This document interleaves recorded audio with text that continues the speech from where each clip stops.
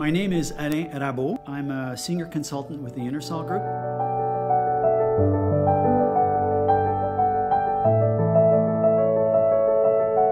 Align policies and align structures. So your policies, your structure, when I say structure, I do mean people in the positions that are being exercised within an organization need to be aligned and need to be consistent with the change. So their job description has to be aligned with what you're driving at as an organization. When you're thinking in terms of implementing change, make sure that you've got some short-term results, because nothing will reinforce change than successful change. So that's one thing. So be very judicious as a leadership individual in a leadership position to really focus on where we can get some of those short-term gains.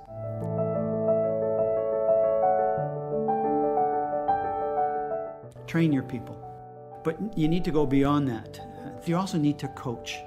And training is not sufficient, because you'll find that people will start applying what they need to do differently, but they may not be applying it the way that you would like them. And you only discover that as you coach and stand beside somebody and do the real coaching piece that we see and how we coach employees and how we coach colleagues in moving forward.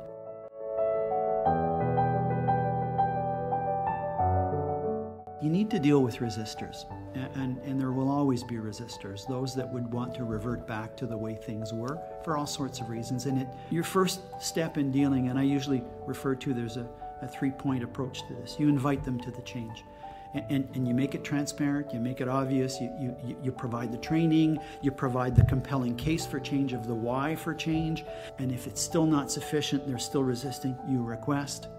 And your final fallback is you require.